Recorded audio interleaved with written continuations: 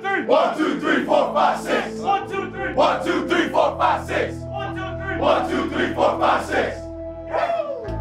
We met our objective, which is to be 1-0 each week. We're now bowl eligible. Hey, the most important thing with that is it keeps our family together for a longer period of time. So awesome.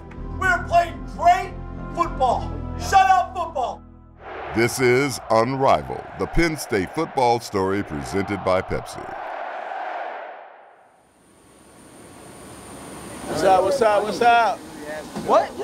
Get ready to hit the Chi-Town. Young Cohen. I don't even know what they do. Boy got a man bun. What's up, what's up? Cohen don't talk to the camera ever. Nah, I don't really talk to the camera. Cohen talk to everybody else, but he don't want to show his true personality. Shut up, man. You gotta get it how you live. You gotta try your hardest at all times. Hey, man, just because the camera ain't on you, let me get my 5 minutes, all right? Hey, Ham. The new Trippie Red mixtape, though. Wow, I heard it.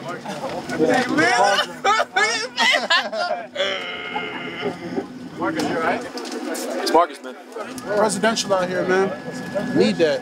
All this leg room right here is vital for me, man. I need that. Need that. We're living lavish.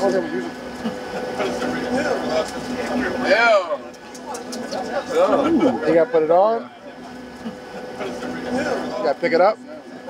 And you eat it. Oh! How that seem? I was not called for.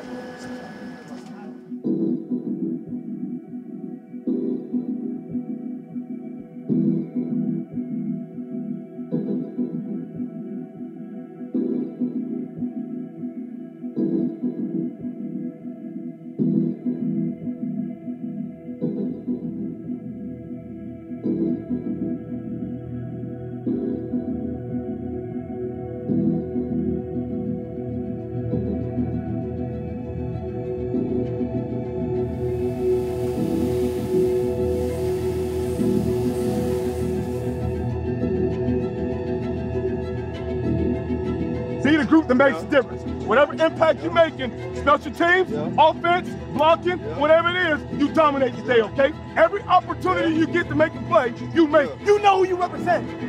You know who you represent. From the start to the finish, hey, it's us all day. Don't let anyone take what we've been building.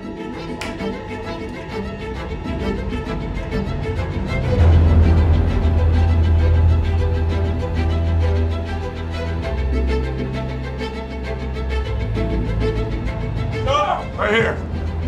Show of hands. How many of you guys played Northwestern before? How many of you guys beat Northwestern before? We've got a problem with that, fellas.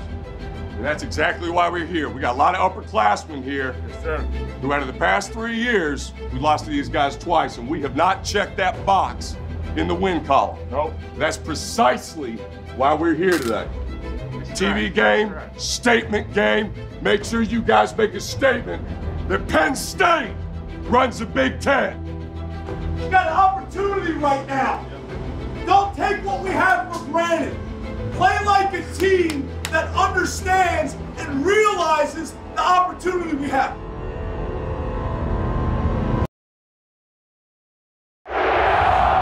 This is Unrivaled, the Penn State football story presented by Pepsi.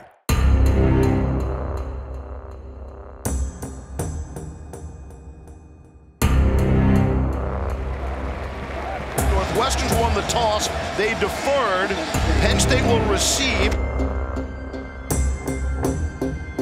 McSorley looking left and throwing that way to Juwan Johnson. Out of the 41. McSorley to his left. Little shovel pass to Barkley. And he is at the logo right in midfield. 4th down and 8. Here's McSorley under pressure. He'll run for it, and they'll turn it over on downs. That's how Northwestern will get the football for the first time.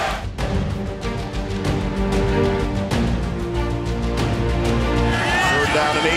Pressure coming. And it's batted away at the line of scrimmage. Kevin Givens. It's a nice job by Givens, and a little cross dog up front by Kabinda. 1st and goal, and out at the 20-yard line after the penalty yard. Pressure up the middle. Thorson fields the ball. sack from Curtis Cawthron. You got that off a sneak? Woo. That's a good job, man. That's a good job. Thorson throws a jump ball. The 50-50 ball is won by Penn State. Interception. Amani Oruwariya, his third of the season. Get through that drive. Blake Gillikin from his 4 will put it in the air. Excellent defensive play. Thorson hit as he throws. Ball is loose. It does look like a fumble recovered by Penn State. It's the second Northwestern turnover. Shakatoni just rushing off the edge. Hands starting at that left tackle position. That's just textbook. That's the key. They don't want you to feather. Good job. Penn State takes over. Excellent field position. It's going to be a 21-yard field goal attempt, and that is good. You're up, Pam. Pressure on Thorson. He'll roll out of it, and he'll throw it away. First down and 10. McSorley fakes the Barkley. Now he'll throw man wide open. DeAndre Tompkins. Tommy Stevens now. He is a backup quarterback with McSorley out there and Barkley. And they're throwing, and they're completing for a touchdown. That's Stevens out of the backfield. Trace McSorley to his backup quarterback, Tommy Stevens, for the touchdown.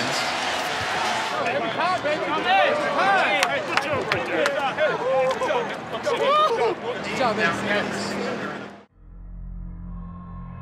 10-0 at the break. Northwestern will get the ball to start the second half. Let's go, man. Wake up. Let's go. We out here. Let's go.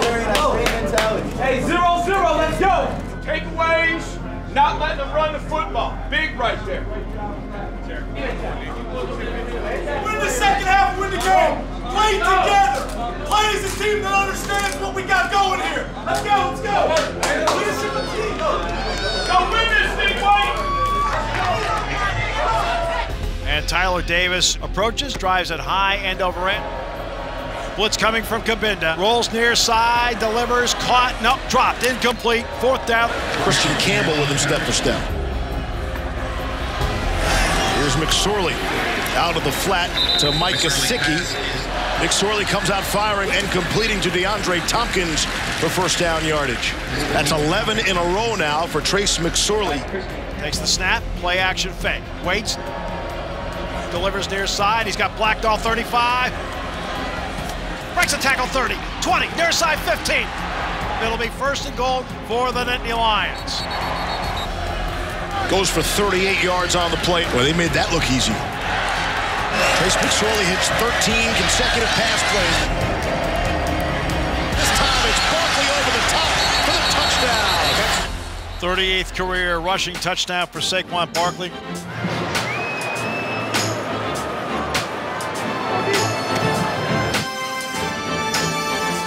Takes the snap. It's Jackson sweeping near side. Strung out by Buckhold. And there is Haley to finish him off for a loss back at the 16-yard line with help from Shane Simmons. Sixth Penn State tackle for loss here today. Throws it downfield and incomplete. The coverage by Amani Oruwariya. That's good coverage down the field. There's nowhere to throw that ball. Back goes McSorley with time over the middle. He's got Tompkins 35, 40, Tompkins 45. Lowers the shoulder over the 45 for a first down. Trace McSorley has been very impressive today.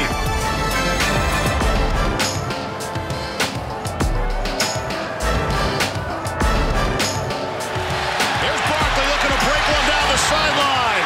The run we've all been waiting for. Saquon Barkley, touchdown. 53 yards. There goes the Magic Man. Touchdown, Penn State, Saquon Barkley.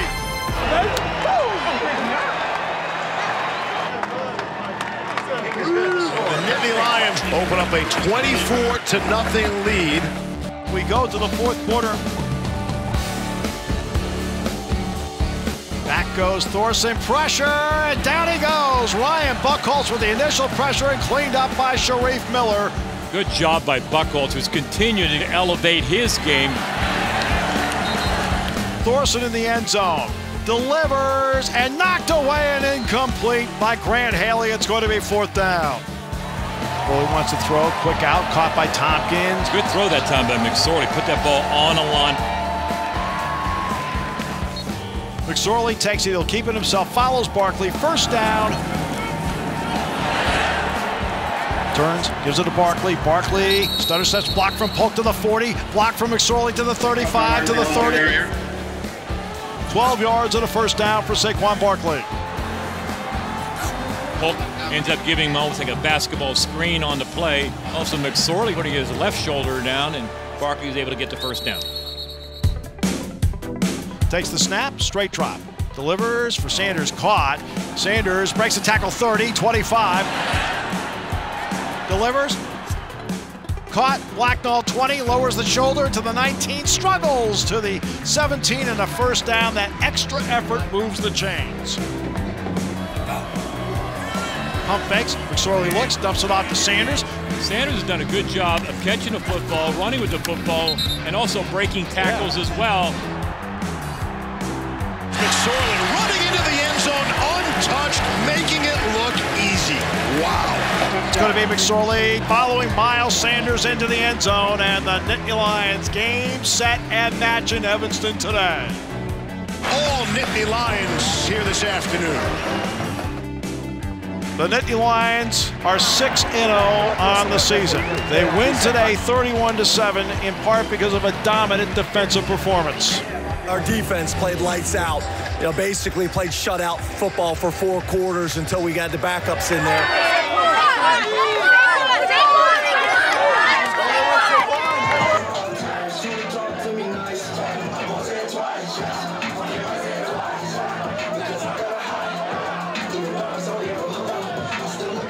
Great team win.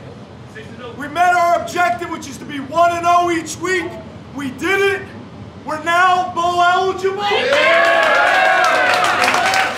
Most important thing with that is it keeps our family together for a longer period of time. So awesome. Got to give our defense unbelievable credit the way we're playing right now. Offensively, we have shown that we can be explosive, we can beat you with the pass, we can beat you with the run, we can grind it out. We're playing great complementary football. We got to go into the bye week. We got to be smart. We got to take care of our bodies.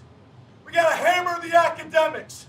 And we got to get ready to get better for that next opponent. Hey, I love every single one of y'all. Family on 3. 1, 2, 3. Family.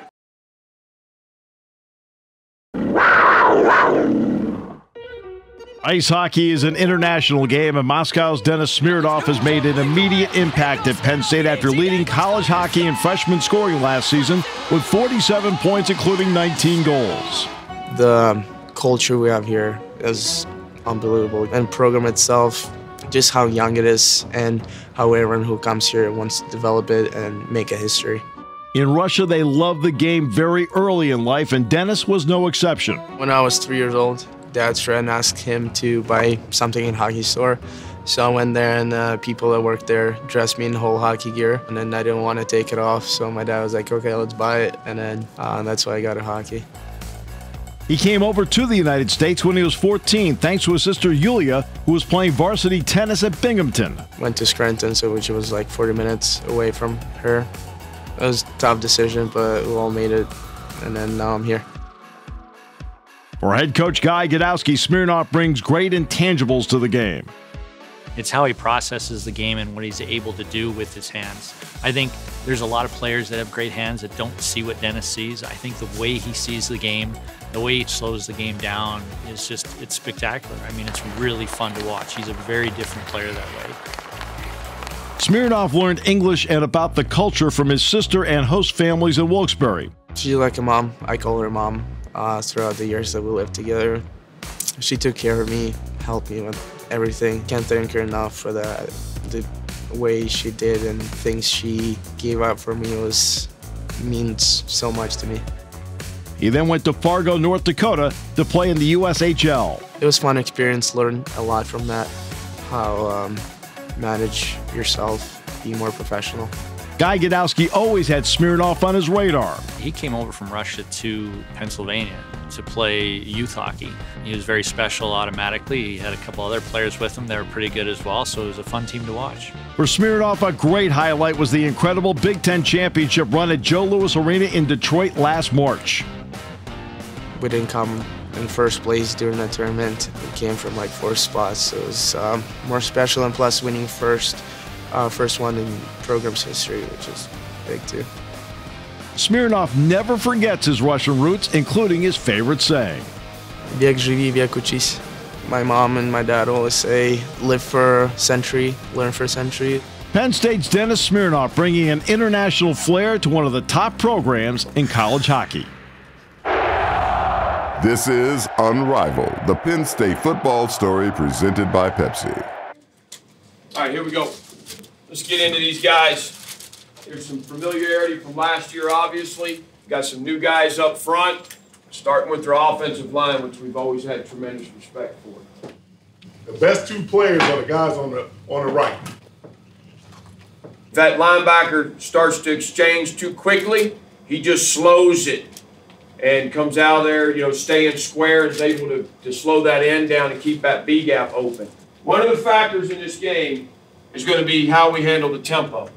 If you watch last year's film, there's several snaps where we're not lined up in time, okay? And we'll work it in a little bit each day so you're used to it. So we got to just be mindful and work a little bit harder all week at putting ourselves, like we always do, in a situation in practice that's harder than what you get in the game. And that's what we're going to attempt to do. But if you don't pay heed to it, and you don't work like crazy at it, we won't be good enough at it. Any questions? So that's what hunger drills is today. But what we had to give up was getting into our circuits and doing our thing. So great individual on your fundamentals and your techniques, because we thought the tempo stuff was more important today that we get going on that. All right? Okay.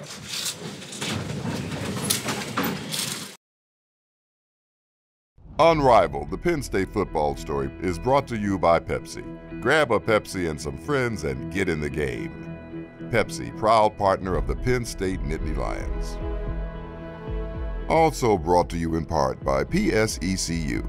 Since 1934, PSECU has given Pennsylvanians financial opportunities to live a better life.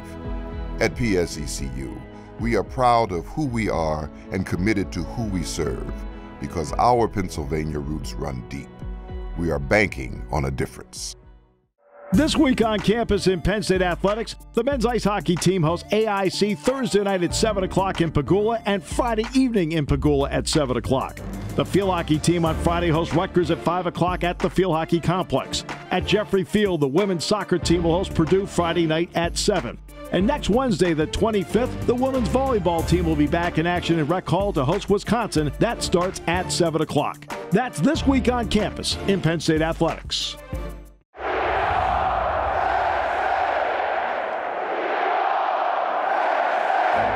My name is Brad Keene. I'm the Assistant Athletic Director for Marketing. My specific focus is on Penn State football, and that's everything that goes into the event itself in terms of promotion and experience.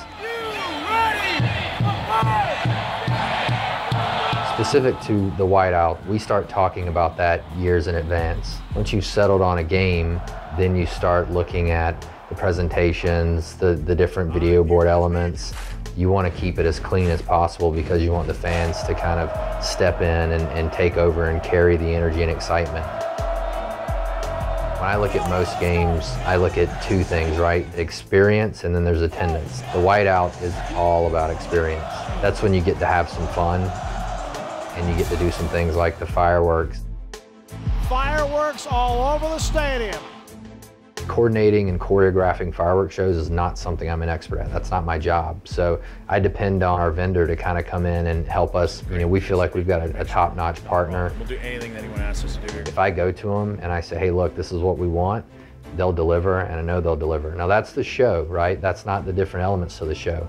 The audio associated with the show, it takes a very special person to pull all of that together, and we've got a marketing manager on staff, PJ Mullen, who's able to do that. The video, we work with WPSU on campus, as well as a videographer with football.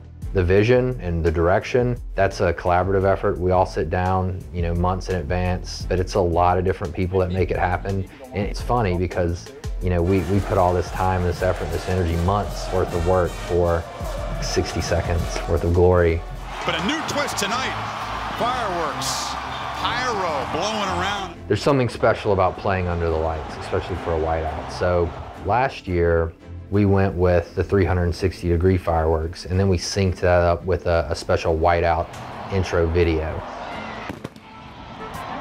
You also have to kind of keep in mind that there needs to be some balance, right? You can't swing the pendulum too far one way, that there is a sweet spot. And I think last year we hit the sweet spot. And so what you'll see on Saturday is kind of a mixture of what we've been able to accomplish over the last few years. This crowd is electric here at Beaver Stadium. The whiteout is special and the tradition is there, but without the Penn State fans, it doesn't happen, it doesn't work. I mean, the Penn State fans are what makes it. It creates a sense of community where you're all in this together, and you know, you're all kind of pulling the rope in the same direction to impact the game in a positive manner, and that's what makes the whiteout so special. Getting into Michigan, great school, great tradition, great history, very talented, obviously, head coach and staff and players, and it's going to be a real challenge for us. There's no doubt about it.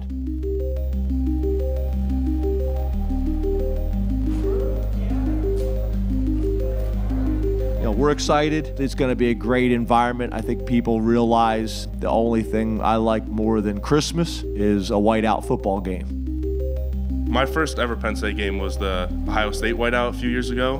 One of the reasons why I fell in love with this place, the enthusiasm the fans have, and how much people just care about football here. If you're a college football fan, you have to experience at least one whiteout in your life. We're excited to just get out there, another opportunity with this team. It's even more exciting being it's the whiteout. You don't really understand unless you can come experience it for yourself. I love standing at that tunnel, feeling the energy and electricity in the stadium. You know, offensively, they're what I would describe as a traditional Big Ten offense where they're going to try to run the ball down your throat and play action pass. So it's going to be a challenge, and I think we all know Coach Harbaugh runs the offense for them. And then defensively, Don's going to overload the box. A lot of guys are going to be on the line of scrimmage in blitz positions and blitz demeanor. The defensive backs are going to be pressed pretty much across the board. They're going to try to take your run game away, and they're going to take all the easy throws away. Our guys are going to have to create space with their routes, and they're going to have to make contested catches.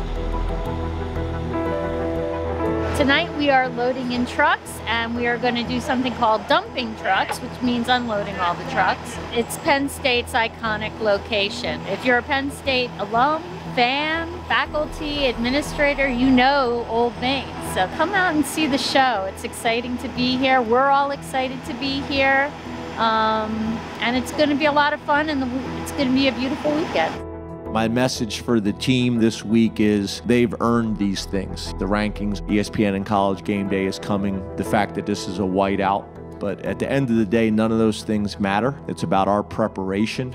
Probably the most important job of a head coach, in my opinion, is to eliminate distractions. And if not handled right, that's what these can be. So, you know, we're going to stick to our routine and our SOP and kind of go from there.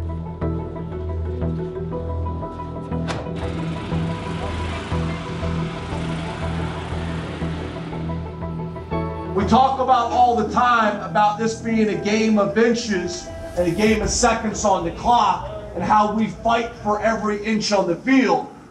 At any point in the game, every inch matters, every second matters, and you need to take advantage of it.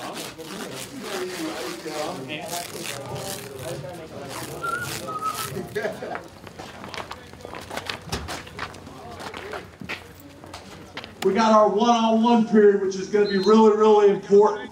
One-on-one pass protection and trying to get pressure on the quarterback. One-on-ones from a coverage standpoint and routes. I'd say that's one of the bigger challenges in this game is our wide receivers and tight ends being able to create separation against their defensive backs. This is who they are. This is what they do. This is the world they live in. And being able to make contested catches as well. That is going to be a huge part of this game. That's the route right there. It's got to be great kids this week. Here we go. Let's go.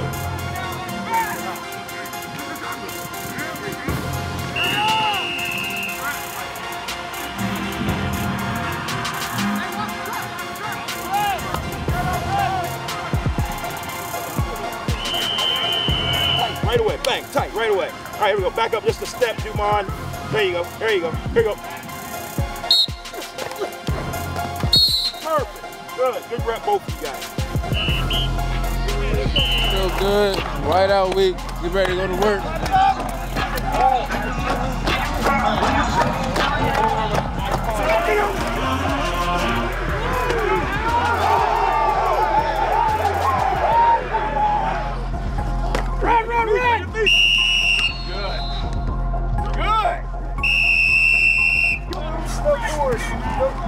Finish! Go! Hey, that's a good job. Listen, man. The ticket, too, they don't run the ball. But more importantly, by being more physical, playing on their side, and getting downhill on things. Now, if we kind of play, pitter-patter, just fit it, then they'll be in it. Play with a temperament like we ain't played with yet. Watch that film. Watch that film. Know these guys, man. Know these guys. I think it's a good start. Like I told him, we're going to put y'all in the roughest spots we can. We want the practices to be harder than the games, right? So you guys did a good job. All week long, that's going to be very, very important. Hey, Tyler Davis, where you at? That's the way to end practice. It's going to break on you.